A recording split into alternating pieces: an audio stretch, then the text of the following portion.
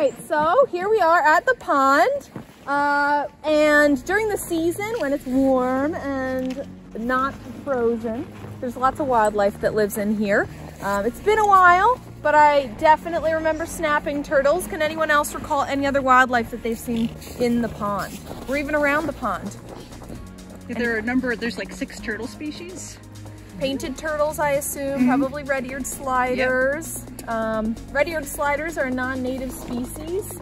If anyone was wondering, they are a common pet, and the reason that they're often found in lots of ponds is because people are sick and tired of taking care of their turtles, so they release them into a pond. And it's so interesting learning about all the ways that non-native species have been introduced to the U.S. and to all different sorts of places. But we do have lots of native turtle species as well, so snapping turtle and painted turtle in here as well. If you think of any other species, let me know. Yeah, lots of frogs. There's musk turtles, yellow-eared or bellied sliders, which are also invasive, and that might be it. But. Okay, so when we talk about our native turtle species, a lot of the turtles that we're specifically talking about here in the pond need to be near water, right? Their entire life cycle kind of revolves around the water. So in the winter time, right now, as we speak, all those turtles that live in this pond are underneath this layer of ice. Some of them have burrowed themselves into the mud underneath, and they will stay there until the spring. It's very interesting.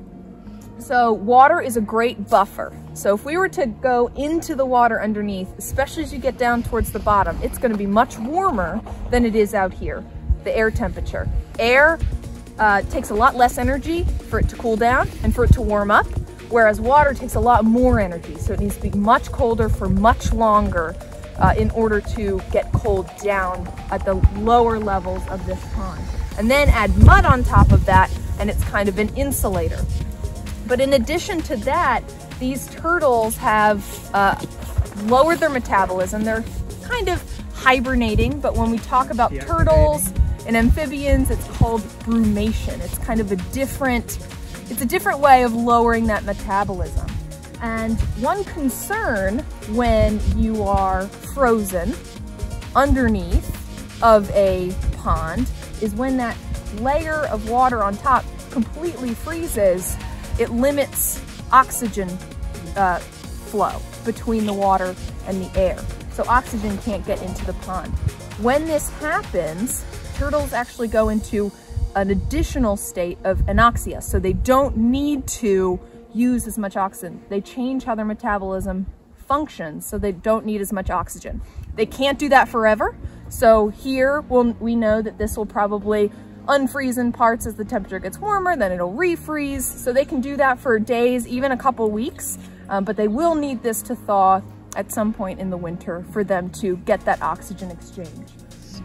Box turtles do something a little different. So they are our only turtle species that can actually survive its internal organs freezing. Whoa. So that's why all these turtles have to go underneath, because they cannot handle having all of their internal organs freeze. But our box turtles are quote-unquote freeze tolerant. So our box turtles right now have found burrows that are likely abandoned by groundhogs and other mammals. So they're under the ground, but it still gets cold under the ground because, again, we've got kind of that soil acting as a buffer, but it's not as effective as water.